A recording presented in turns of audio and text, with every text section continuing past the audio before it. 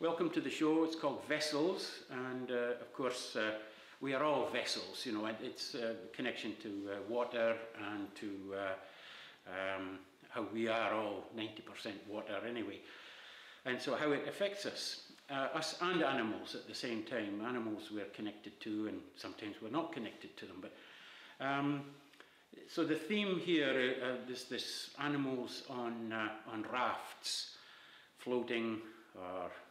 Or that feeling of floating, and there's a certain amount of sadness in some of these pieces, and there's some hopefulness, a celestial sort of reference sometimes, and also this natural wood theme, which this one actually represents quite well, because I go for walks every day in Royal Roads, and one last year, I think it was last year or 2 years ago, a big storm came and blew this tree down.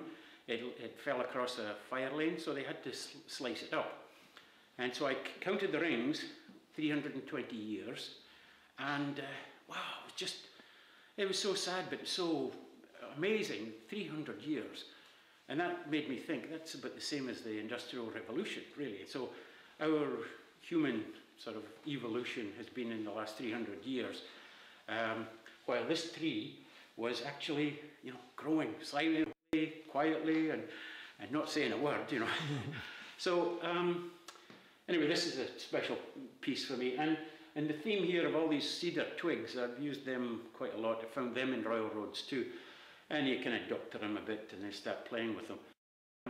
And I've noticed that with this climate change, there's been a lot of cedar trees dying in this global warming thing. So again, there's that lack of water, and then of course there's references to floods. Noah's Ark here, the rhinos, the two animals. They're actually a ghost animal, and they have actually there's two of them, but they're one at the same time. So it's a sort of a cutout thing.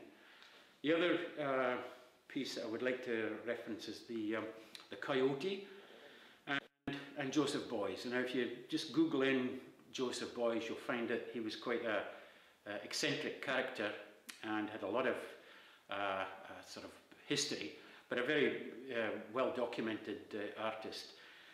His first trip to America involved a coyote, a live coyote.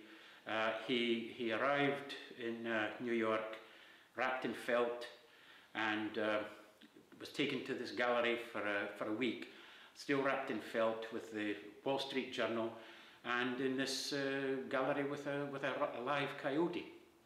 So you'll see photographs of him wrapped in felt with this coyote tugging away. And it may tell you what his idea of this coyote was, that the coyote is to the indigenous people in North America a revered animal, and to the visitors, the coyote is a pest.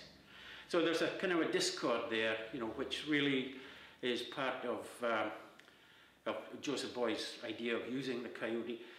And the other part of Joseph Beuys, he was the founder of the Green Party in 1972, I think, in Germany. You can Google that one in too. So quite an influence on me, Joseph Beuys.